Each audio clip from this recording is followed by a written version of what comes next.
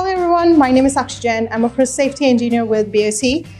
Today I'm going to show you an experiment with liquid nitrogen, which is really cool and can be potentially dangerous. Therefore, I have my safety gloves on, my lab coat on, and my safety glasses on. Today I'm going to show you an experiment with a rubber nail and a foam block. So, can we put a rubber nail into a foam block? Let's try. Oh, there is a reason why the nails are not made of rubber. However, we can freeze the nail, the plastic nail, and we may solidify it using liquid nitrogen. And let's see if we can then hammer it into this foam block here.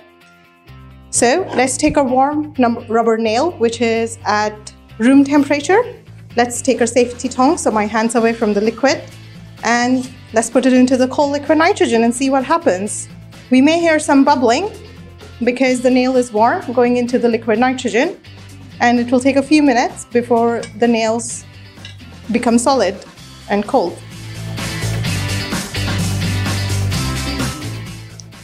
That should do it. Close the liquid nitrogen to keep it safe. Here's our nail. As you can see, it's not bendy anymore. So let's try to hammer it into this block.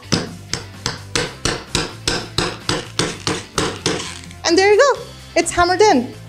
So why might you want to solidify plastic? It's easier to drill a hole into plastic if it's solid, because if it's flexible, as you can see, you can only do a tiny bit of hole in, whereas when it's solid, we have been able to drill big holes into it.